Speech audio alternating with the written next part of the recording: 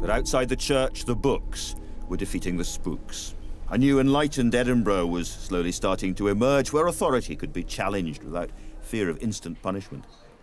And so, in 1739, Hume published his masterpiece, Treatise of Human Nature.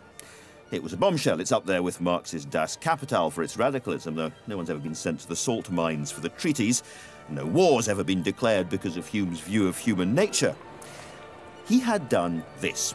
He'd placed man at the centre of his own destiny, and he detonated lazy habits of thinking that had been hanging around for literally thousands of years. Only knowledge rooted firmly in experience was valid. This was a good guide then, and it's a good guide now. Enlightenment.